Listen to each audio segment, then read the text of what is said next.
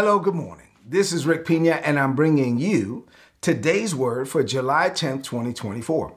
I'm excited about this message. I'm teaching a series this year entitled How to Live Your Life with a Laser Focus on God's Fixed Purpose. That means that God has a purpose for me and God has a purpose for you. This purpose is fixed. It was established actually before the world began. And his purpose for our lives for this season will be revealed to us at just the right time so that we would have enough light in order to see what we need to see in order to maximize the current season that we're in. God is not going to tell us everything. He may not tell you what's down the street or around the corner, but he will give you enough light for one more step. And that's what we're going to talk about today. We're studying the life of David. We spent 3 months studying the life of Joseph. We're just getting into the life of David. And I'm talking about this level of mystery. There's a certain level of mystery to walking with God. If you're going to walk with God, you got to know that God is not going to tell you everything, because if he told you everything, you wouldn't need faith. So there's a certain level of mystery to walking with God. Put that in the chat.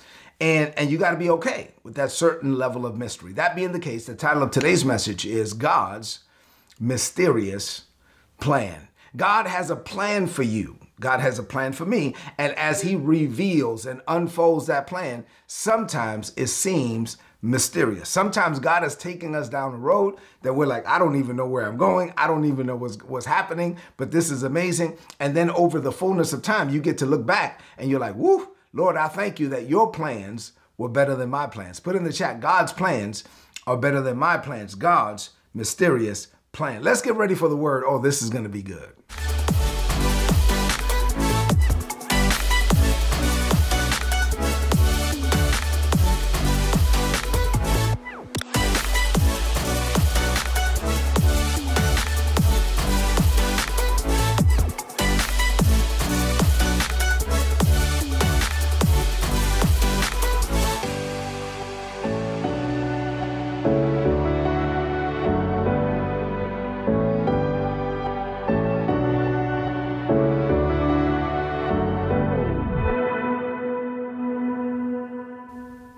All right, so we're getting into the word for this morning. Listen, one of the things that I've learned is that, we don't know everything. We just know what God allows us to know.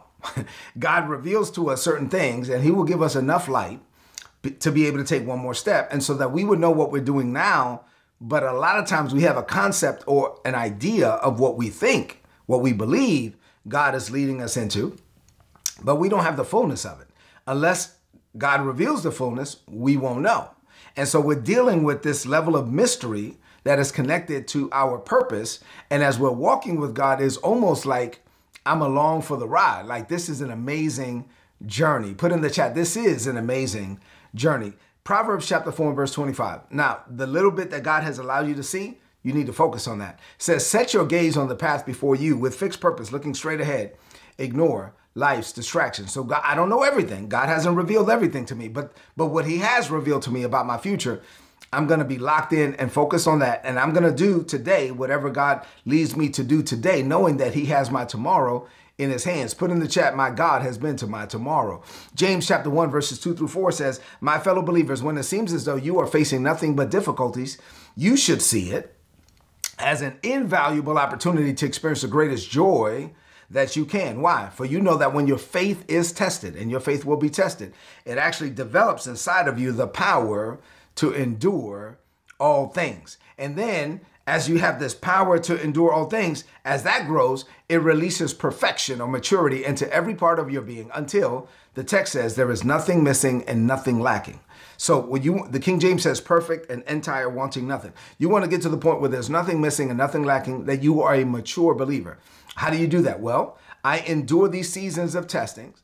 I allow my faith to be tested to the point where I pass the test, where I am living my life and my internal state is not contingent upon external circumstances. And even when it seems as though I'm facing nothing but difficulties, I still have joy.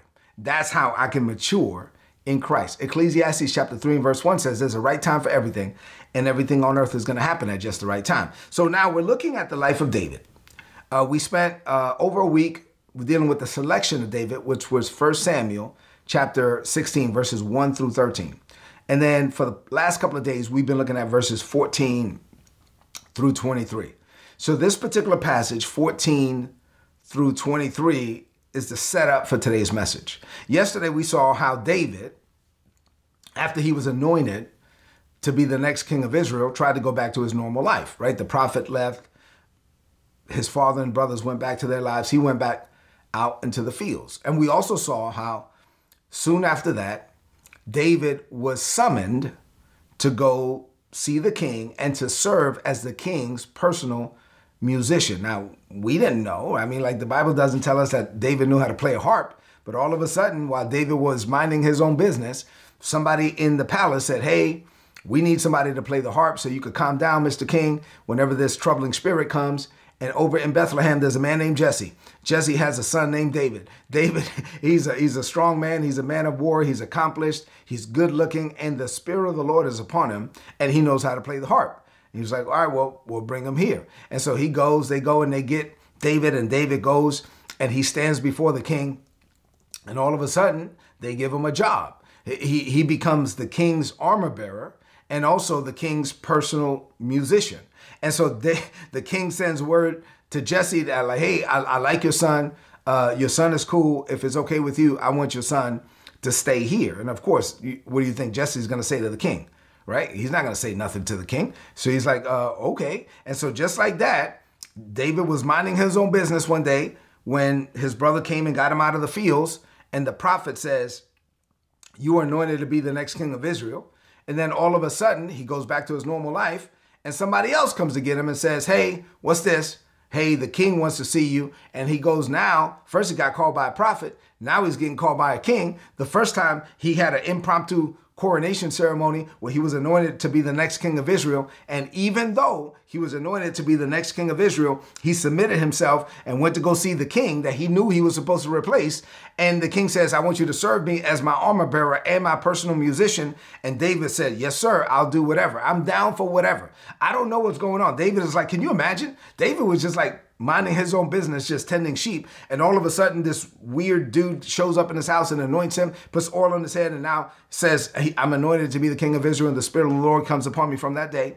And then he tries to go back to his normal life again, and bam, he's standing before the king. And the king says, you're my personal armor bearer. The king says, you're my personal musician. And every time this troubling spirit came upon the king, David would play the harp, and then the king would calm down. And the king was like, well, you ain't going nowhere. You need to stay here, right? So this is a mysterious plan. God's mysterious plan. Let's say you were David for a minute. Think about you as David. You just been out here in the fields, like with these sheep. And over the span of a few weeks, your life has changed forever, right? You were anointed right in front of your father and your brothers. The Spirit of the Lord has come upon you. And now you're working in the palace. This is crazy, but it was God's plan. And just like God had a plan for David, God has a plan for you and for me. So what does this mean for you today? All of that was the setup. I have 5 things to share with you this morning, and let's get into these 5 things. This is where I need you to really rid your heart and mind of all distractions. 5 things. Number 1, here we go. There is a certain level of mystery associated to walking with God. I already shared that with you, but now let me further elaborate the point. If you're anything like me, I know that there's some people that are watching right now. I know some of you that are watching right now that are in the chat. I know some of you personally.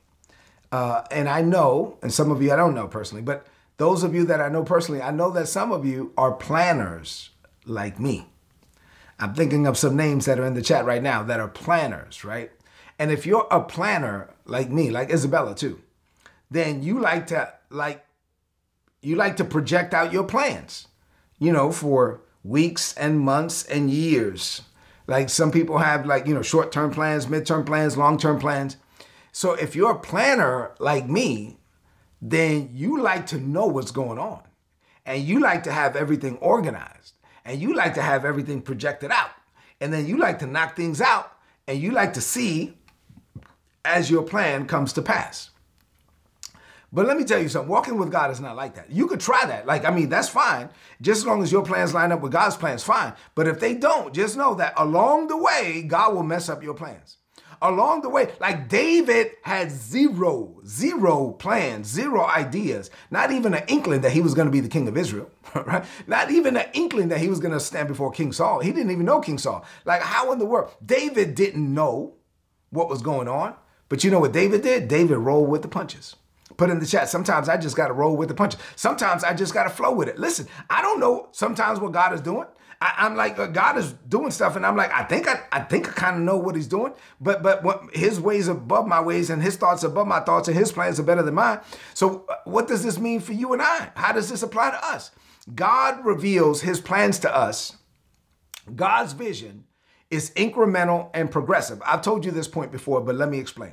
God's vision, put in the chat, God's vision is incremental and progressive. It's incremental and progressive. It means that God's vision, God will release light, vision, and increments. God won't tell you everything, because if God told you everything, you would need faith. So God reveals his vision in increments, in snippets. He will give you enough light to be able to see what you need to do next, but he's not going to tell you everything. He won't tell you maybe what's down the street or around the corner. You may have an idea, but his plans are better than your plans. And so when it finally happens, it's going to be better than you imagine. And so God gives you these things in increments. So his vision is incremental, and his vision is also progressive, meaning that as you're walking with God, then the more you mature, the more character you develop, the more God can trust you with. So God can give you progressively bigger increments. Like there's some things that God can tell me now that he couldn't tell me 20 years ago. He couldn't tell me 10 years ago, because 10 years ago I couldn't handle it. And so God will only reveal to you what you're capable of handling. And so God will reveal it to you in increments, and it's also progressive. So as you're progressively walking with God and developing character, God says you can handle more, daughter. So I'm going to tell you more. You can handle. Okay, let's just be natural for a minute. In this house right now, upstairs, I have an 11-year-old son and an 18-year-old son. And we also have a 28-year-old daughter and a 31-year-old son. There's some things that I could tell the 18-year-old that I can't tell the 11-year-old. There's some things that I could tell the 28-year-old that I'm not going to tell the 18-year-old. And right, so when somebody is more mature, then they can handle more. And that's how it is with God. So God is like, okay, do you think that David knew? Heck, no, David didn't know anything about what was going on. I mean, but there's a certain level of mystery to walking with God. So you have to embrace the unknown. Put in the chat, I embrace the unknown. You got to trust that the revelation that is coming from God, whatever little bit or big or whatever God gave you, it's enough. God's revelation is enough because God's grace is sufficient. So the little bit of light that he gave you is enough for you to maximize the season that you're in. And then after you maximize that season, God will make sure that you have enough light to maximize the next. And so what you have to do is trust that God's grace is sufficient, and that God's knowledge is better than your knowledge, and that God's plans are better than your plans. So when you live this way, this is why I'm excited every day, because you live your life with a level of expectancy, that there's a level of revelation, that there's a certain level of mystery to walking with God, and God's plan for me is perfect. So I embrace the journey. I walk down the path. I know that God is on me and in me and with me and for me, and I find joy in the process, not just the outcome. Put in the chat, I find joy in the process, not just the outcome. All of these people are just waiting for the outcome, but God is saying you better find joy in the process, not just the outcome. You need to enjoy the journey. Say amen to that. Glory to God. Number 2, when God opens a door, walk through it with trust and confidence. When God opens the door and you don't know what's on the other side of that door, but God is saying, go, just walk through it. Trust in God with confidence in God. David had to trust God. When he was out there tending his father's sheep, I told you before that he killed a lion and a bear with his bare hands. He had hand-to-paw combat twice. Hand-to-paw combat with a lion, hand-to-paw combat with a bear, and he killed the lion and he killed the bear with his bare hands. And what did he learn out there in the fields? He was learning, I trust God. I don't know what's going on, but what I know is this: I trust God. I know that God is on me and in me and with me and for me. And so in this moment, where we are in the story, God is leading David in a different direction. No longer are you going to be a shepherd of sheep. No longer, I'm taking you in a different direction. I've anointed you to be the king. I'm going to expose you to the palace. I'm going to go put you in front of the king that's right now. I'm going to go make you serve the man that you're going to replace. And I'm going to put you in this environment. God was leading him in a new way. And David had to trust God. He had to trust that this was a new plan. This was a new way. This was a new experience. And he had to trust God the whole way. And what is true for David is true for me, is true for you. When God opens the door, know this, put in the chat, God is not leading me to failure. No, I don't know what God is. I mean, this is crazy what God is leading me to do right now. But what I know is that I'm not going to fail. God is not leading me to failure. God is leading me to experience his best. So how does this section apply to you? Number two, this second point. Well, you got to recognize that when God opens the door, it's an invitation to a greater purpose. So you step out in faith without a doubt, without wavering, believing that God's grace is sufficient. Every new challenge, every new opportunity is an opportunity for you to experience God on a greater level. You can look back at your past victories and use that as a foundation for your future successes, but don't let your past victories hold you back. So you got to move forward. It's forward ever, backward never. The best is yet to come. You got to embrace new opportunities. You got to keep your heart open to what God is doing next. You got to believe that God's plans are good and that God's timing is perfect. And so you may not know what's going on. You may not understand what's on the other side of the door, but if God opened the door, then you walk through it, and you walk through it with trust and your confidence in God. You got to know that like a sheep, the Bible likens us to sheep, and God likens himself to a shepherd. And sheep have a terrible sense of direction. But here's the thing about sheep. It doesn't matter. They don't need to know where they're going, just as long as they know who they're following. They are following their shepherd. And just so when we are following our great shepherd, we may not know. I may not know where I'm going, but I know this. I know who I'm following. And I know that God has already been to my future, and his plans for me are good, and God is not going to hurt me. So I trust God and I have confidence in God. Say amen to that. All right. Number three, human obedience aligns us to experience God's blessing. Obedience opens the door to the blessing. David's willingness to serve Saul. Let me talk about this one for a minute. This is a strong point. David's willingness to serve the king that he knew he was anointed to replace demonstrates how, when we are obedient to God and humble, how we position ourselves to experience God's best. When we submit to God's current assignment, regardless of how we feel about that particular assignment, we are aligning ourselves with God's ultimate plan and letting him do the divine orchestration that only he can do. So how does this apply to you? My point is, you don't have to make it happen. God is going to make it happen. It takes humility to serve another man's assignment and another man's vision when you know that you are called and you're anointed for your own. And listen, I know what it's like to serve the vision of another man. I've done this for decades, not for years, for decades. I know what it's like to serve the vision of another man. And it takes a certain level of humility and honor and grace to serve the vision of another man, knowing that you are called and anointed for your own. But he went and served the king that he knew he was anointed to replace.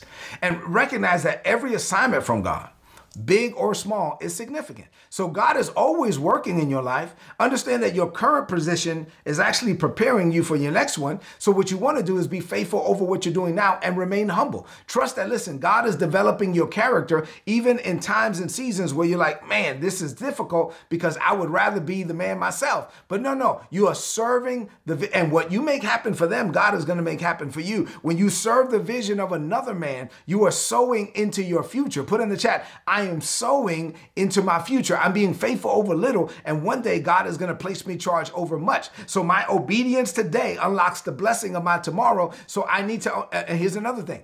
Obedience precedes understanding, because there's a certain level of mystery to walking with God. God is going to want you to be obedient now, and he will explain it later. And so obedience, put that in the chat, obedience precedes understanding. It makes me think about in July of 2015, Isabella and I were in the Dominican Republic, and we were there on vacation. Long story short, the Lord moved upon my heart and told me to buy an apartment in the Dominican Republic. And I was like, buy a condo for what? I was like, we don't have nothing to do here. And the Lord was like, buy it. And I was like, okay, I mean, I got to be obedient. This doesn't make any sense to me at all. And so we did. Like, we put the down payment down in July of 2015. And then the Lord connected us to the pastor and the students that would eventually become our church and our school in the Dominican Republic in October of 2015. And when that happened in October, the Lord was like, that's why you need the apartment. I was like, duh, right? And so that's how it is with God. God, your obedience positions you for a greater level of revelation. God is not going to tell you everything now, because if he told you everything, you wouldn't need faith. So you got to do it now. God, you got to obey when God tells you to obey, even though you may not understand what's going on. And you will understand it better, the songwriter said, by and by. You'll be able to look back and say, oh, I got it now. Hindsight is 2020. I got it, but you had to be obedient now. Say amen to that. Number 4, God's favor can quickly change your circumstances. David's life changed drastically over the course of just a few weeks. He was just minding his own business, tending sheep, and he got, boom, anointed. Then he was tending sheep, boom, now he's standing before the king, and now he's the king's armor bearer. Now he's the king's personal musician. Listen, God can change your life just like that. Stay ready for these sudden promotions. Put in the chat, suddenly. While I've been teaching you about faith and patience and your need for faith and patience, and add patience to your faith, I got it, because you got to hold on long enough. And when it seems as though you're facing nothing but difficulties, I got it, all of that stuff. Patience, patience, patience. I've been teaching you about that. But I also want to thank God for the suddenlies.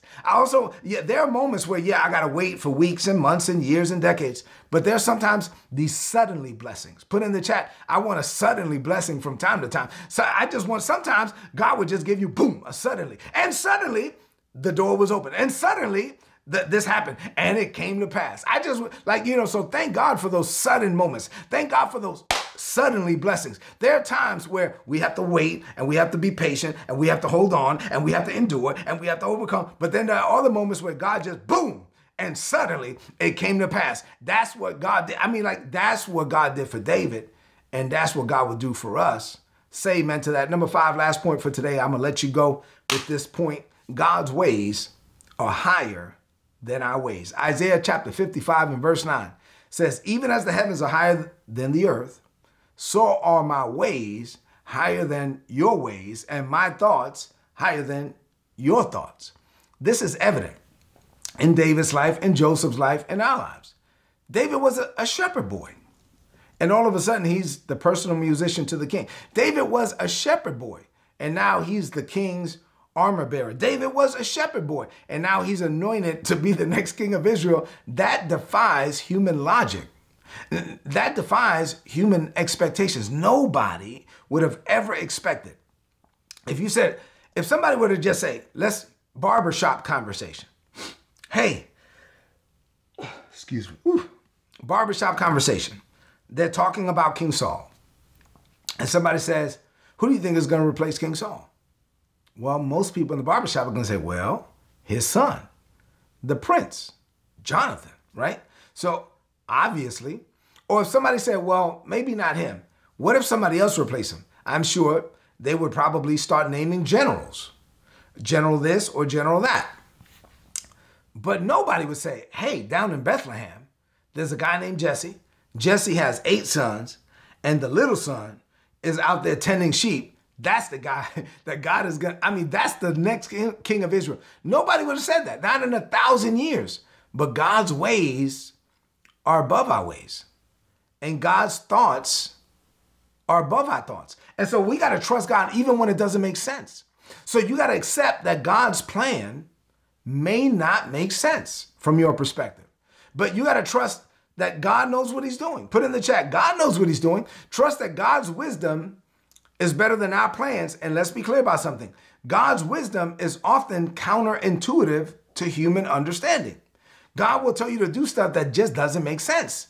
But you got to remember, but if it's God's will and God is telling you to do it, then you have to do it. I remember when I was buying the apartment in the Dominican Republic, my family sat me down and they said, hey, we love you. And we're only telling you this because we love you. We think you're making a mistake. You haven't been to the DR in a long time. You just retired from the Army. You just spent a month in the DR. You must be overly emotional. Now you want to buy this apartment, and plus it's way too much money and all of this stuff. It's not a good idea. And I said, okay. And everything they said made sense. Everything they said was human logic, human reasoning, common sense. But I still had to do it because God said do it. And so I did it. And now, long story short, it was one of the best decisions we made. Now, I got a bunch of people from my family living in that same neighborhood now, all because I was obedient to God. And I did what God told me to do, even when it didn't make sense. So you got to trust that God knows what he's doing. You got to trust that God's plan is perfect and his timing is perfect, and God will unfold things at just the right time. That's what he did with David. That's what he did with Joseph, and that's what he will do with us. So there's a certain level of mystery and adventure to walking with God, to this mysterious plan. And so the grace life is exciting. Walking and living by faith is exciting. Put in the chat, I love this life, and it is exciting. That's enough for today. Let's close this message out with a declaration of faith. I hope you've learned a lot in this message, and you're learning a lot in this series. Let's close it out. Lift up your voice and say this. Say, Father, I embrace the level of mystery that is involved in me walking with you, knowing that you will reveal what I need to know when I need to know it. So I step through every door that you open for me with trust and confidence. I stand in awe of your favor, knowing that you can change my life suddenly. I remain faithful over the small things, and you will give me greater responsibilities. I believe that your favor can override human limitations and human understanding. So I live my life with a level of expectation. You reveal to me what I need to know when I need to know it, and my faith is just anchored in your love. I am sure that greater is coming for me because you love me. I declare this by faith in Jesus' name. Amen. This is today's word, so please apply it and prosper. If you're not getting these messages, please go to todaysword.org.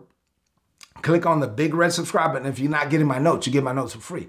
Todaysword.org, big red subscribe button on the top right. Click on it, put in your email address. You're going to get all my notes in your email inbox every day for free. Listen, I love you. God loves you more. I hope you enjoyed this message. I know I did.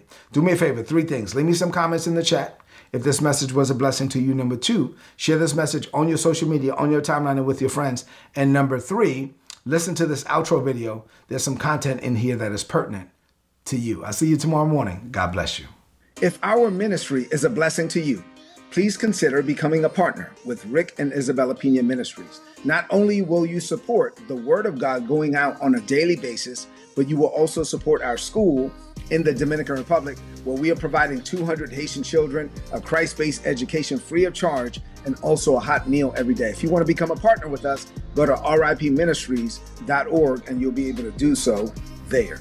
If you don't have any of my materials, well, let me just show you a few things. Well, this is my first book, Level Up Your Life, where I cover how to level up your life in 5 areas of your life. Here's Grace-Based Success. It's a daily devotional where in 28 days, you'll be able to grow in grace and in the knowledge of our Lord Jesus Christ. And then here's 2 affirmations books, one for men and one for women. These books will help you to align your faith, your heart, and your lips with the Word of God. Or just go to rickpina.co. You'll see all the books there, apparel. Please make yourself available to those materials. They will be a blessing to you. Lastly, Isabella and I have been committed to coaching and mentorship for many, many years. And the Lord led me to use a platform where I could do it online, where we could leverage ourselves and scale. So now we have over 600 videos and continuing to grow. We're recording videos on a weekly basis where we're covering how to grow in grace and in the knowledge of our Lord Jesus Christ, and how to be successful as a Christian and in business and with relationships and etc. So if you're interested in that, please go to patreon.com/Rick Pina. You will be blessed. Thank you for being a blessing to us, and we pray that we will continue to be a blessing to you.